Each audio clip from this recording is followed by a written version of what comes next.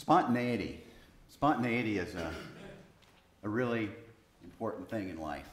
And for a moment, just think back over your life and for some of the unplanned, wonderful things that may have happened. There are probably a bunch if you think about it. Years and years ago, I had a friend. I wish I knew what happened to her, but she had a phrase, this friend of mine, and she would always say, just because. It was a phrase that I really learned to appreciate. Just because. You're taking a driving trip down a road and you see an exit sign with an unusual name. And so you exit, just because. Or you're working in the kitchen, cooking up this fabulous recipe and your eyes catch the glimpse of an off-recipe ingredient. So you decide just to toss it in, just because. Or you're taking a run down the mountain in a normal year and you catch a glimpse of stash powder. And so you decide to take that run on a run you've never taken before, just because. But without a doubt, I believe spontaneity is the spice of life. Without spontaneity, things would be really mundane, if not boring and dull, wouldn't they? But as I think about spontaneity, there's a bit of a paradox, because if there was only spontaneity, if there was no such thing as preparation, if everything were lived spontaneously, I have a hunch that our day in and day out living would be a complete and utter mess. We all know if you want a meaningful vocation in life, it takes a ton of preparation. If you want to raise healthy, adjusted children, you can't leave it all to chance. If you want some stability in retirement, you have to plan. Without it, it's disastrous. And can you imagine having a baby with no preparation? Not seeing a doctor, not adjusting your diet, not at least reading something about what might be ahead? Planning ahead, preparation, anticipation. These are critical concepts for living. Just as an aside, 24 years ago, Regina and I decided to get married. Actually, we knew from the very beginning of our relationship that was going to happen, but one day I proposed, and as a result of that, we put a date on the calendar, and when we made that commitment, plans were set in motion. And because we were expecting that date, our entire lives were affected.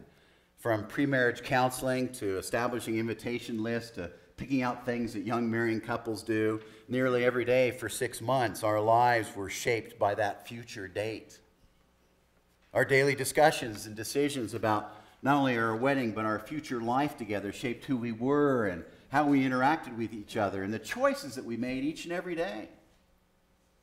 And that time before the wedding defined who we were becoming and what we would be after the service itself.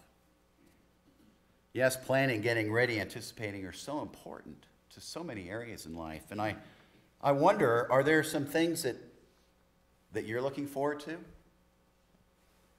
Are there some events or passages or happenings on the near or distant horizon?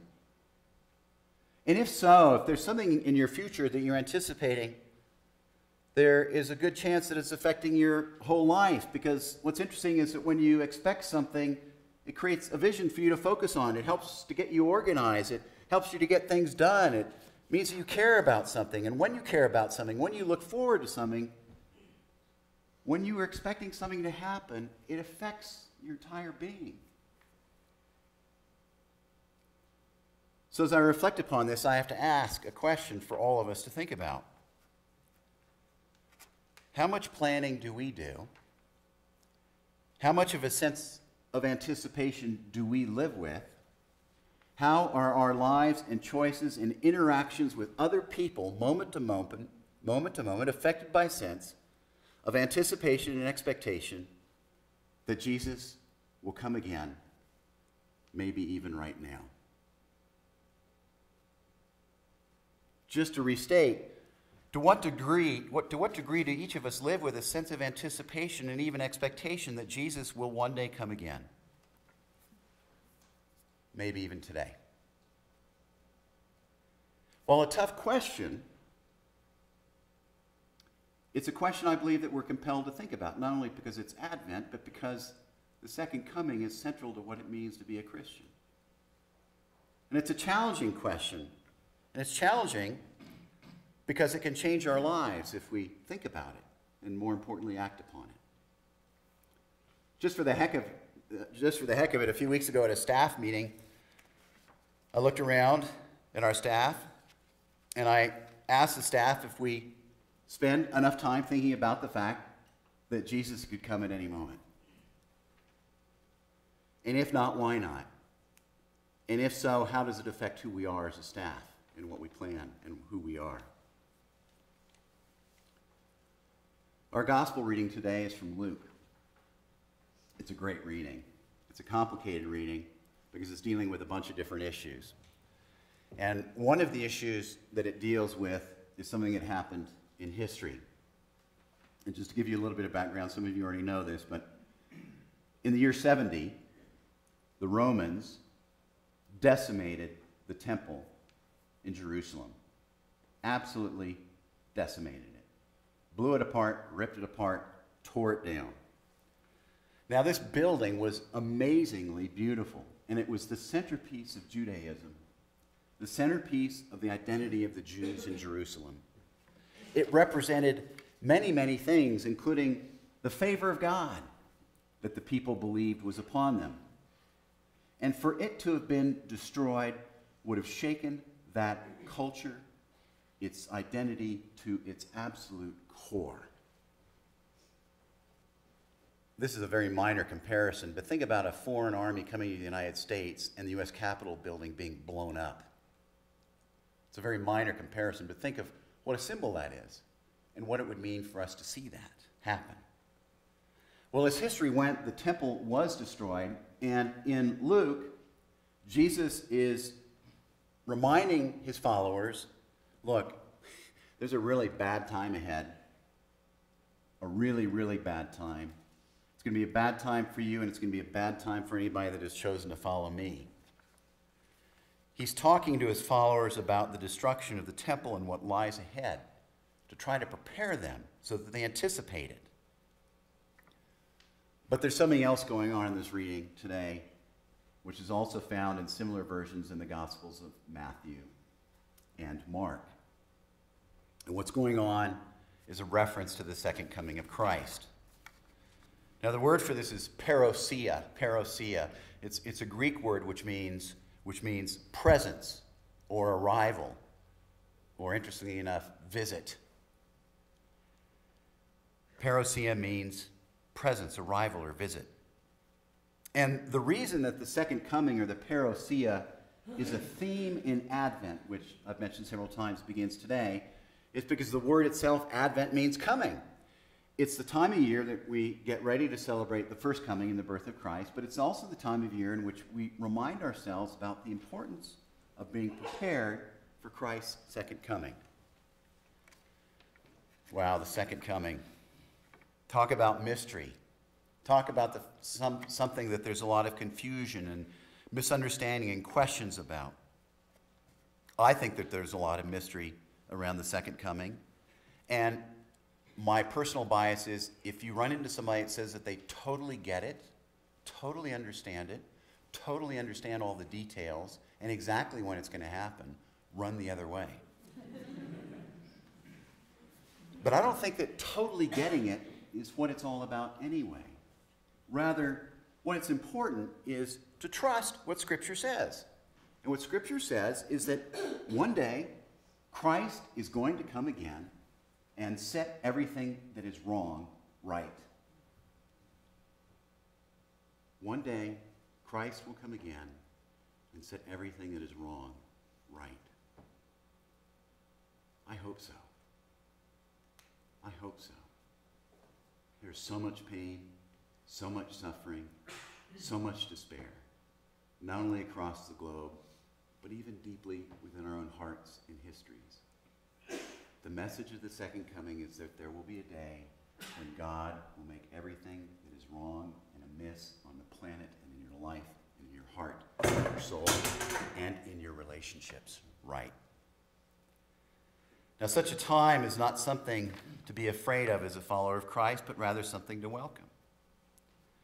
Now, it's important to point out that Scripture makes it clear that before Christ's second coming, that there are going to be lots of problems, wars, earthquakes, political upheaval, social upheaval, lots of bad stuff that goes on, caused frequently by bad decisions people make and even evil itself. History certainly shows this. But Scripture is crystal clear. Jesus made it crystal clear that those who state know when the end is coming don't know what they're talking about. Jesus says it explicitly in the Gospels. I sometimes now hear people say, you know, things really seem bad now. I think the end is coming. Really? That's not what Scripture says, and frankly, things have been equally bad since time began. Well, for a few moments, I'd like to take a look at the second coming and what it might mean in our lives right now. So what? What's the relevance of it? And to do this, I'd like to ask you to imagine something just for a moment. Move yourself to tomorrow morning at 6:30 a.m. I don't know what your alarm clock sounds like, but imagine that sound in your head. Now, as you're imagining along with me, and as you stir, open your eyes. And as you open your eyes, an overwhelming realization comes into your consciousness. You know that today is the day that Jesus is coming back to set everything in order. If this was a reality tomorrow morning, what would you do with your day? What would you not do? What might you do that you typically wouldn't even consider? Would you open a bottle of bubbly? Would you take a few runs in places you've never attempted? Do you go to work or not? Do you make amends with people with whom you have broken relationships? Do you apologize to people for misdeeds? Do you come clean with who you are with people? Do you get in touch with your hurts? Do you let your defenses go? Do you become more loving? Do you hug more? Do you say thank you to people around you? Do you compliment people? Do you upbuild people? Do you share your assets? Do you give thanks? Do you pray? Do you tweet your friends? Do you share your faith in ways you wouldn't have considered before because you know today is the day? And if you knew that God was going to change everything, what would you do differently over the next 24 hours? And here's the crux of the matter. If you're not doing those things every day now, why not? You see, it's pretty clear throughout Scripture that God wants us to live with the expectation and the anticipation that today might be the day that he comes to right every wrong. Now, there's some critical caveats to this. First, long ago, there were some people that were so convinced that Jesus' return was imminent that they quit working and they sat around doing nothing. And Paul, in his second letter to the Thessalonians, chastises people who are doing this. His point was, live each day knowing that Jesus could return, but live each day fully meeting responsibilities and plan for tomorrow. Christ may not come back today or tomorrow or the next or 20 years from now. And so work, serve, love, and plan for the future. Wake up each morning anticipating that Christ will come again, but live each day with the full expectation that God right now is acting and intervening and working in your life for good in the meantime. Another caveat is that we're not to take Christ's second coming as invitation to live life going after a first-class bucket list. Do things you've never dreamed of. Live large. Go for it. Seek adventure in life. God wants you to do those things. But this is vastly different from living a self-serving, hedonistically driven life. And over the course of time, and even around us now, there are those who have chosen and those who choose to live their lives in a self-serving way, eating, drinking, and being merry without anything else. A third caveat, and this is not easy to hear, but Jesus was surrounded in his day, like we are in our day, by people who not only denied God, but ignored the possibility of the second coming. And Jesus has some really strong words. He gets started by saying, watch out that no one deceives you, Keep watch because you don't know on what day your Lord will come. And then he gets into some very uncomfortable yet clear consequences when we choose to ignore, deny, or thumb our noses at God. But I want to get back to the key point, the key Advent point. If you knew that God was coming and was going to change everything tomorrow, what would you do differently over the next 24 hours? And if you don't do those things now, why not? Now, I'm not asking this question to make any of us feel guilty or scared or less than or inadequate or remorseful, but rather to focus and to get clear on what it is that is shaping our day in and day out life. What anticipations are shaping you? What expectations are shaping you? Is the coming of Christ one of them?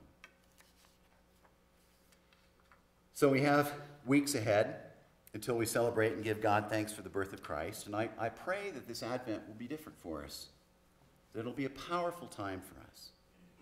I pray and hope that all of us are going to struggle and ponder and pray about the second coming and to be attentive to how our daily lives are shaped by Christ right now. All of us, even me, we get distracted by responsibilities and stresses and strains and things to get done. We feel overwhelmed by the duties of each and every day. But I pray that you reconnect with God during this Advent. That you wake up each morning trusting that God is acting in your life today. That you wake up each morning filled with the hope and encouragement that comes from knowing that God is in charge until he comes again. And I pray that over the next few weeks, that we will wake up each morning and say to ourselves, perhaps today, the Lord will come, and watch how that shapes